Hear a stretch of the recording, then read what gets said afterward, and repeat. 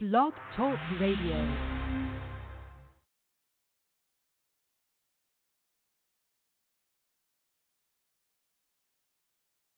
From the gridirons to the courts, to the links, the fast turns, and the home run. Heard only on Source Radio Network. You're now listening to Sports Tuesday with your host, Steve Manderson.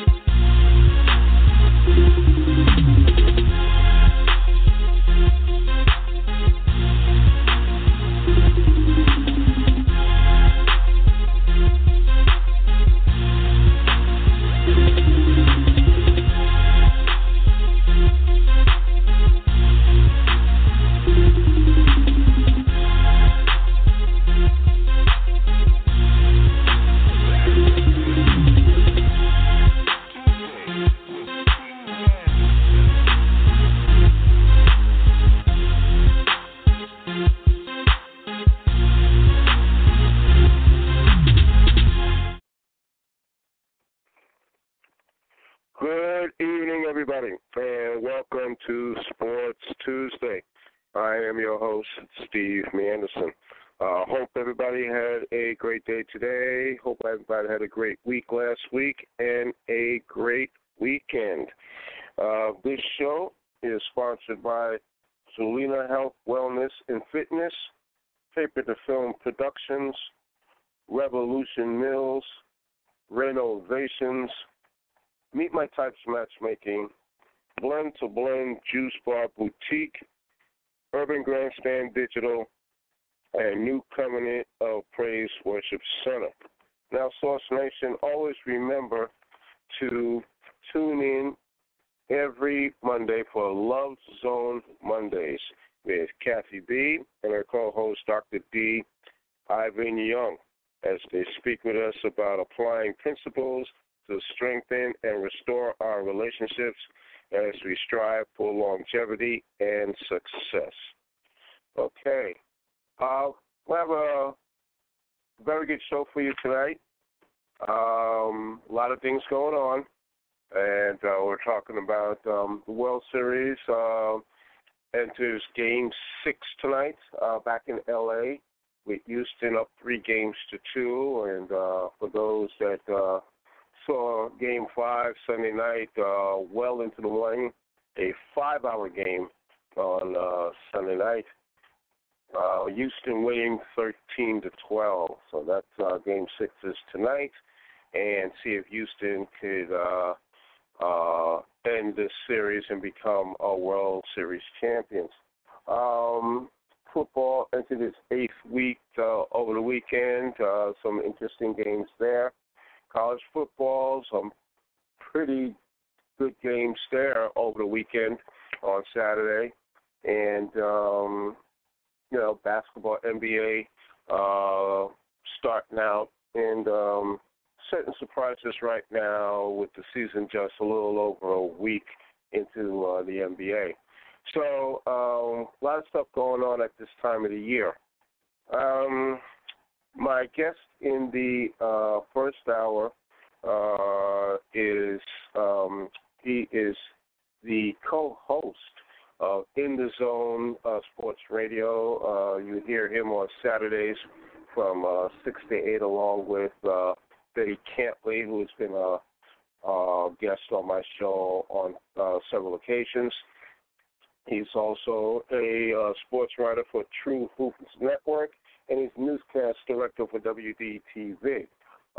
Ronald Agers will be my guest in the first hour, and we'll be basically talking about the NBA and how it's going on and what's expected to be in the coming weeks.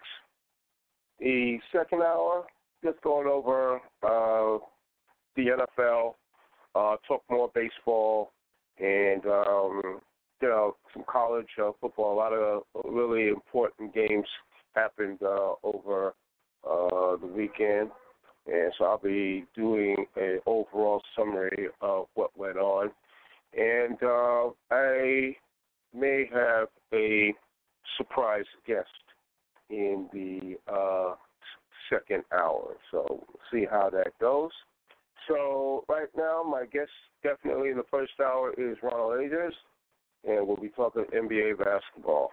So we're going to take a break right now, so hang in there, and we'll be right back. Source Nation, you're listening to Sports Tuesday with Steve Manderson. We'll be right back.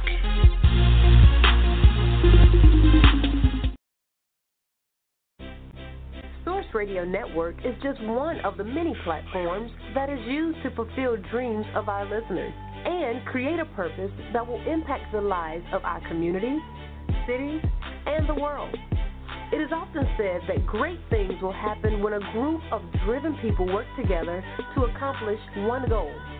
We're giving people the opportunity to have a voice, translate words that haven't been heard, and paint pictures that no one has seen.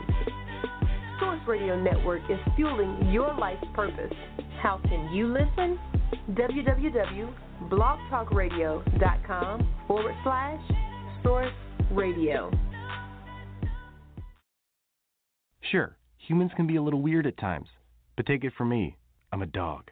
And a person is about the best thing that can happen to a shelter pet. So if you want to learn how you can be that person, get down to your local pet shelter or visit theshelterpetproject.org. Brought to you by the Ad Council.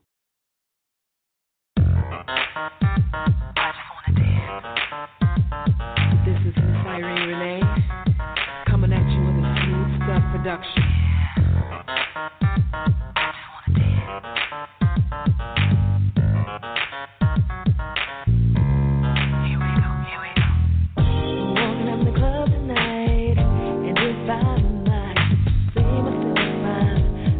Quite fly. I see you wanna talk to me. Seriously, I came to get my dance on, not to take any numbers home, 'cause I wanna die, baby. Do a little smooth stuff. Do a little smooth stuff. Do a little smooth stuff. Oh, move to the right, baby. Move to the left. Now roll it. Yeah. Now do a thing.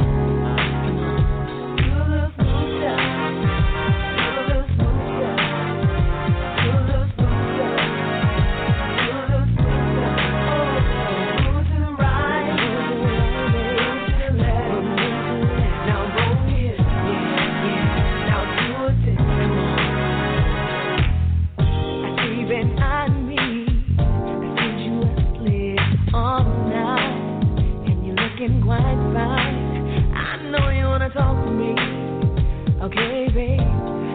Now that you've approached me, you can buy me a drink, but in a minute, 'cause I wanna,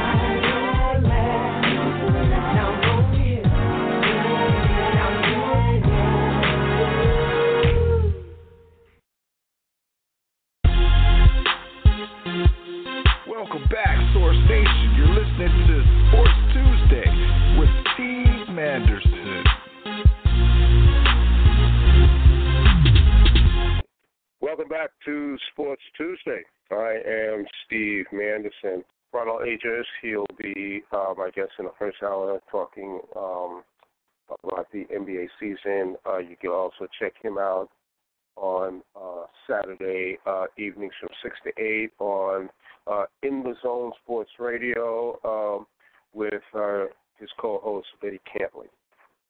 And Betty has been on the Sports Tuesday before. This is Ronald. This will be Ronald's first time. So I'm looking forward to talking with him.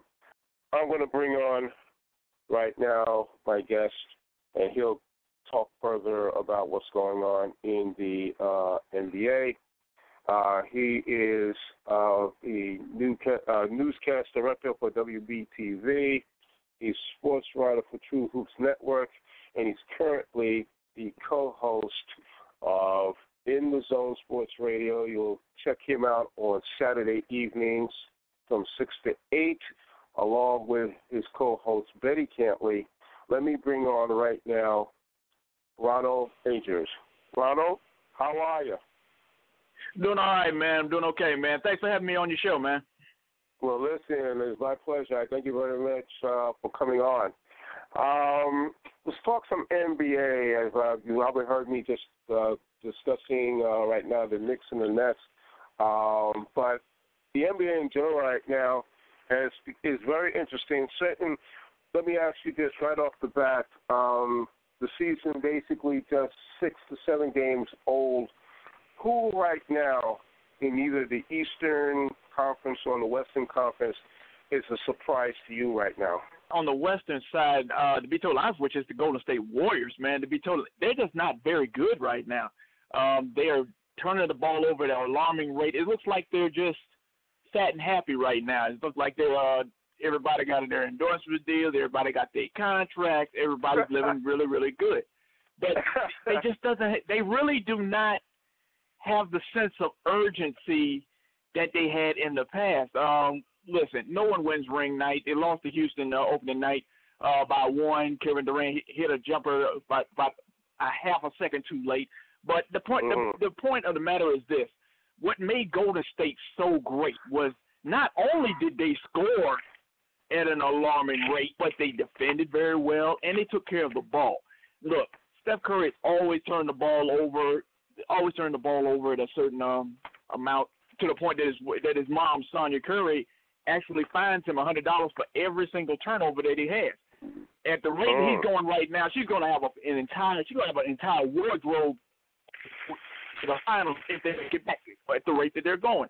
So with the Golden State Warriors they're the shocker right now. They just don't look good. They just don't look very good. They're not very crisp right now. Another team in the West that I'm really kind of shocked about is the San Antonio Spurs. They might have found the real LaMarcus Aldridge after last year. He did not look very, very good in the playoffs, even to the point that they were considering trading him away, looking for feelers to trade him at the trading deadline last year. Greg Popovich sits down with LaMarcus Aldridge in the offseason. They hash some things out. And right now he looks very, very good. And I'm talking about the Portland Trail Blazers, LaMarcus Aldridge. This is the guy that they gave $120 million to. They gave him a $72 million extension this year. So with him coming back, Kawhi Leonard hadn't played yet. Tony Parker's been out. Manu Ginobili's 903 right now. He's old as Methuselah. They're still rolling along, but it's more important opposed to Greg Popovich and that system and the San Antonio Spurs being the class act that they are in the NBA. In the Eastern Conference, man, look, the Detroit Pistons are an out-and-out shock. Really, I'm not a fan of Stan Van Gundy. After a while, he tends to wear on the players, especially after last year. Reggie Jackson not getting along. They sent him home for the last 15 games just because they just wanted him to go. They just sent him away.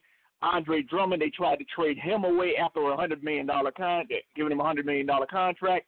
The fact that they've come together and starting to play well is really, really a shocker to me. What I'm not shocked about is the Cleveland Cavaliers not playing well. I mean, was anybody really, really shocked that they're struggling right now? They got new players in. Derrick Rose, he's actually 5 games on, 2 games off for any injury. You can pick one.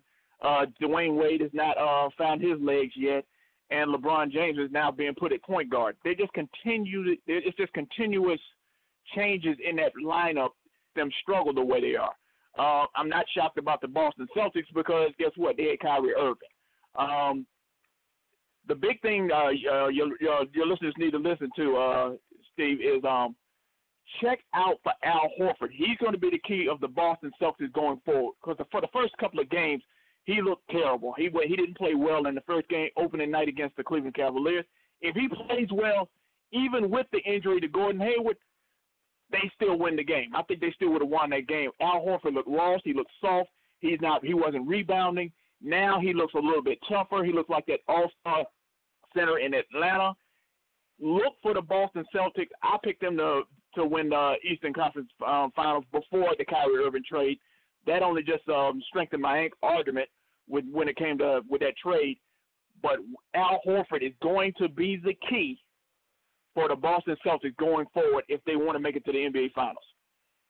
Well, I'll tell you, that's interesting because when Hayward went down with that devastating injury, I mean, I couldn't even see the replay anymore. He was supposed to be the vital cog for the Celtics, especially in the front line, and to play alongside with Horford. And when he went down, I said, man, does the Celtics have enough to take it to unseat Cleveland? Now, you're saying you really think so, but as I said, a lot of it has to come from Horford. He has to have the kind of season that a lot of people in the NBA envisioned him to be. And with Irving, do you feel personally, I feel with Irving, listen, you don't want to be you're not under LeBron anymore. This is now your team. You have to take this team by the horns and show Brad Stevens that they made the right choice in getting you. Do you agree? But you got to understand something. They need Kyrie Irving to be the closer. He's the closer. He was the closer in Cleveland. I think people get caught up in the stats. I'm not saying LeBron James can't play ball. I'm not saying he's not the best player of his era. I almost got roasted when I said I didn't think LeBron James was the top 15 player of all time. But y'all got to pay attention to what LeBron James does. Yes, he can be a stat stuffer. He can get them assists. He can get the rebounds, and it looks very, very good for the first 3.5 quarters. But pay attention to what LeBron James does in the last 5 minutes. That's when I call when the street lights come on. Does he take the pressure shot? Does he make that pressure stop when the team needs it in crunch time? That's when he tends to struggle. If you just give him the ball and just let him drive to the basket, there's just ways to stop LeBron James. And to be totally honest with you, a lot of people are intimidated by the aura of LeBron James. But if you allow this guy to make the crucial play in the last 5 minutes, a lot of times he does not deliver. Kyrie Irving is the guy that was delivering. He was the assassin that was getting Cleveland over the top to the world title. LeBron James didn't hit that shot over Steph Curry. Kyrie Irving hit that shot over Steph Curry. Kyrie Irving can get any shot that he wants, and that's what the Boston Celtics need. They just need a closer when the games are tight, and we already can see that Kyrie Irving can do that. Al Horford, he's just going to have to toughen up and get those tough rebounds. He's not going to be a rim protector. He's not going to block shots, but he's going to have to make some of these guards and small forwards think about him going to the rim and whatnot. Just do something to that extent. One of the Morris twins, we got to wait for him to show up, but they're actually a better defensive team statistically with Kyrie Irving, but it's going to be interesting how much they miss Jay Crowder and how much they're going to miss Avery Bradley, who got sent to the Detroit Pistons. And also, understand this.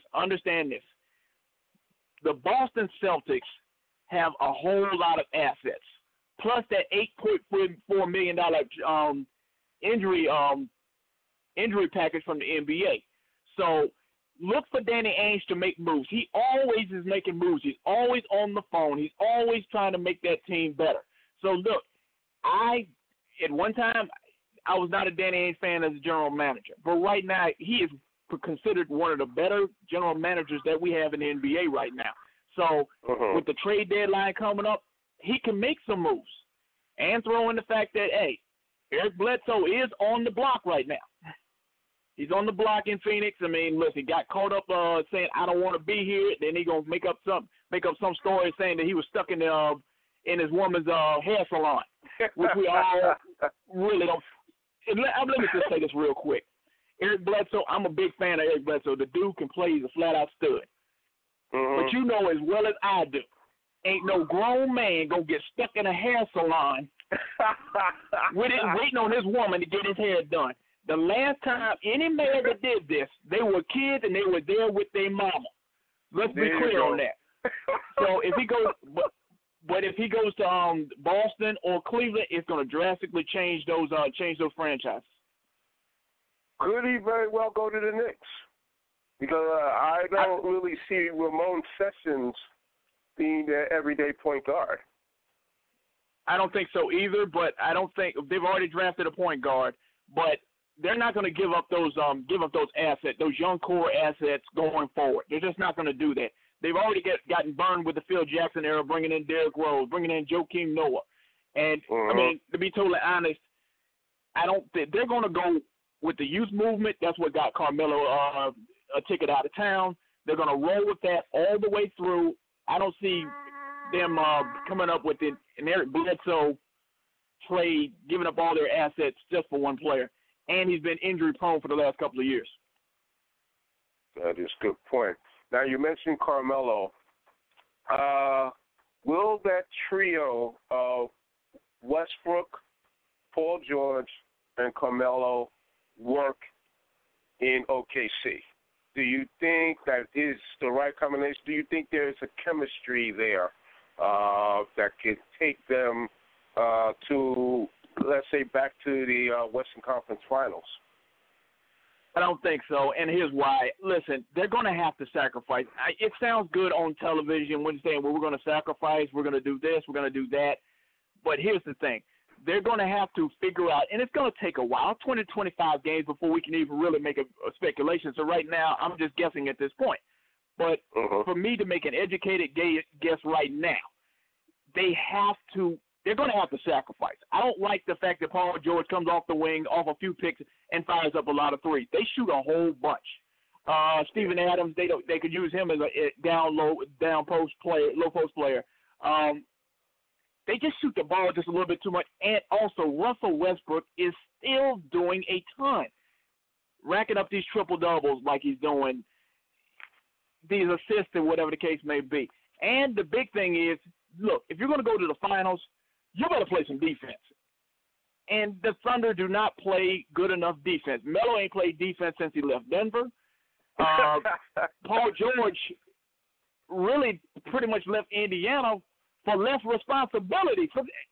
To hear these type of things, it's just not going to work. And it's going to take time for them to come together and gel on the offensive end. Look, they all can score a ton, so that's not a problem. The problem is, do they defend well enough to go to the conference finals? And I'm telling you, no. They cannot beat the San Antonio Spurs because guess what? They defend. Golden State Warriors, they can't beat them because the Golden State Warriors, when they wake up out of this fog that they're in right now, they defend. And the Houston Rockets, good Lord, they just shoot. They just score at will. But I think they got enough to make the big stop with Chris Paul in the lineup when things get hectic. Now, the team that I'm keeping a close eye on all year is the Minnesota Timberwolves. This is a young team that made some excellent moves during the off season. They built a team around Karl Anthony Towns, who, in my opinion, will be the next superstar in this league. Along with Andrew Wiggins, they got Jimmy Butler. They got Todd Gibson. They got Jamal Crawford coming off the bench.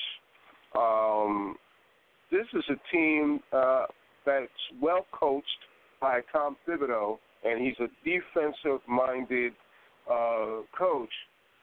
I see this team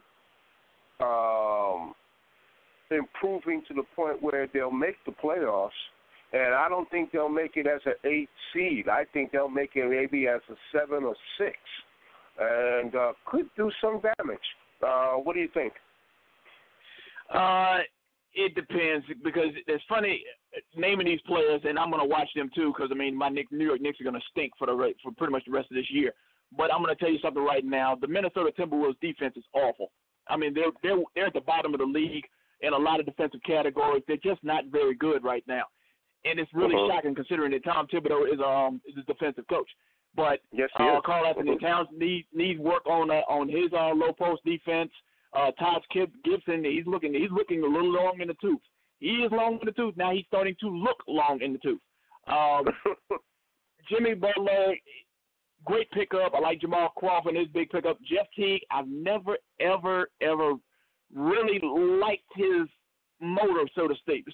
He's one of those guys that just tries to be too cool on a basketball court. And believe it or not, Ricky Rubio was more efficient on the floor on the offensive side than Jeff Teague was right now. So on paper, they look good. I'm a Jimmy Butler fan of. He's one of my favorite players in the NBA, one of the best two-way players in the league, period, point blank, possibly behind Kawhi Leonard. But they just don't defend very well. They can't give up 110, 15, 115 points a night. And even if they did make the playoffs, they'd be swept in a week and a half, 4 games straight. So they're going to have to pick up their defensive intensity. They're going to have to get better, because being at the bottom of the league in defense and defense is just not going to get it. Good point. Very good point. Lonzo Ball with the Lakers. Do you feel in your mind that the Lakers made a right choice in selecting Ball, the number 1 pick?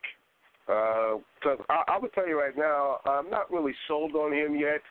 And the main issue that I have with him is his dad. To be honest with you, he needs to shut up and take a number. Stop. Take a number. You get in line right along with everybody else. I think Lonzo Ball, one, is he's going to be okay.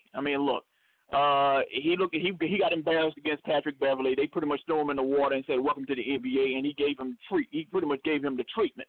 But here's the thing with Lonzo Ball. Lonzo Ball cannot shoot a lick.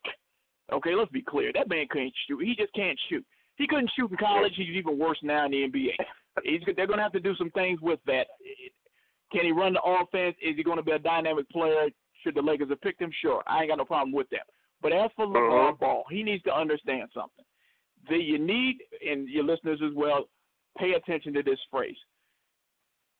Do not ever underestimate the power of the pride of the NBA players. When your dad says, "Man, you're gonna come in, we're coming into, let's say, Detroit, and you're gonna get destroyed," Reggie Jackson's gonna get mad, and he said, "I'm gonna light him up for 30 some odd points." Yeah. I think what happens sometimes, and the NBA has to watch this, they can't get too focused on LeVar Ball. Look what happened with the Washington Wizards. LeVar Ball said, "Hey, he's going to destroy John Wall." John Wall did not have a good efficient game. The Wizards should have won the game. They missed about 3-4 free throws down the stretch, and guess what? The Lakers won the game. So Lonzo Ball is now turning into the rallying cry for all the for the rest of the team. So the NBA is going to have to watch this. After a while, I think the NBA is going to have to treat LeVar Ball kind of like I treat Donald Trump. Shut up, let him talk, and just keep on doing what you're doing.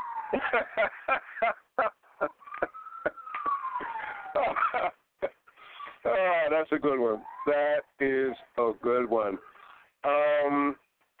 A surprise for me right now is the Brooklyn Nets.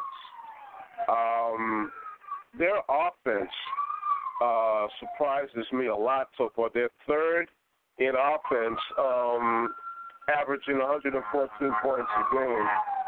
Defensively, they're a horror show. But I think at a certain point, they're going to have to, in order for them to win games, they're going to have to outscore people this year. I do see improvement with this team. They're young, and there's no pressure on them to win games because nobody expects them to win any games anyway. But I think their coach and their GM seem like they're heading in the right direction. You basically took the words right out of my mouth. This is really not about what's going on the floor right now. It's about the front office. Let's be clear here. Billy King was a bad general manager. He's pretty much destroyed two franchises with old players that have been overpaid. He killed Philadelphia 76ers, and they didn't get right till the Colangelos came in, and now the Brooklyn Nets. Bringing Sean Marks in, but Sean Marks came from where? The San Antonio Spurs. So he has a culture of winning. It's about that culture. They need that more than anything else. To be totally honest, I said on another podcast that the New York Knicks are in a worse case. The Brooklyn Nets are in a better spot than the New York Knicks are right now, based on the fact that their front office is basically set. They have a culture. They have a system that they're going to run. Period, point blank. There's no way around it. It always starts at the top of the ownership group.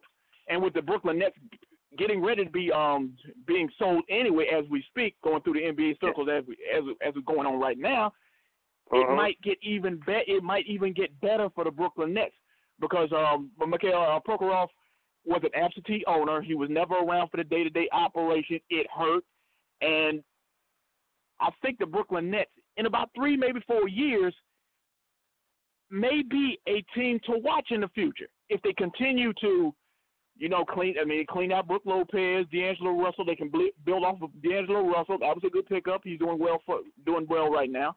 If they can continue to go the route that they're going right now, they could be okay.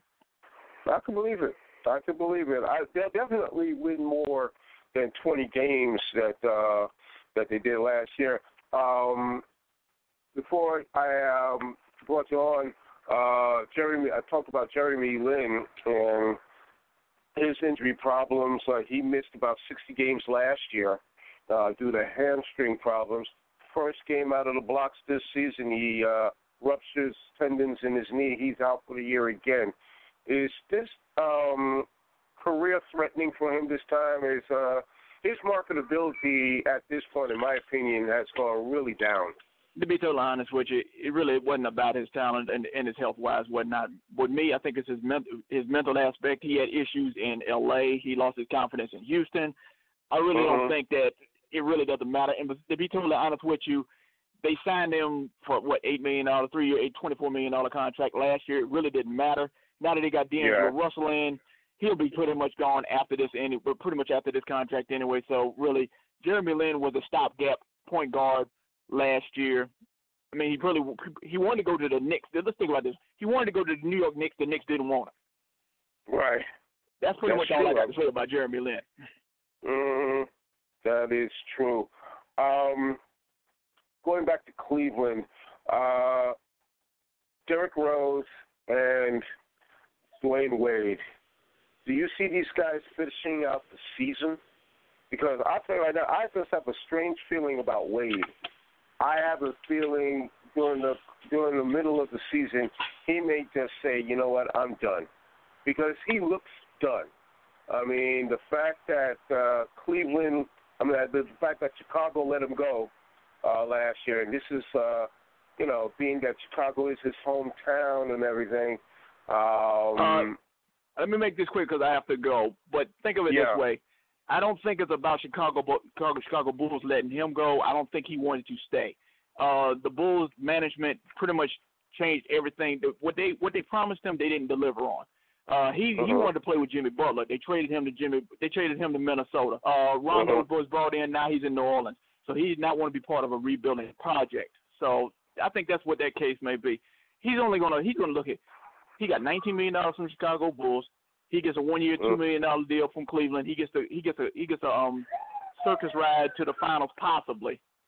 So that's what I see. You're welcome back to Sports Tuesday, and I'll probably pop in on you and Betty on Saturday and hang out with you guys then. So okay, thanks, listen, man. Yeah, take care and God bless. All right, man. You too. All right.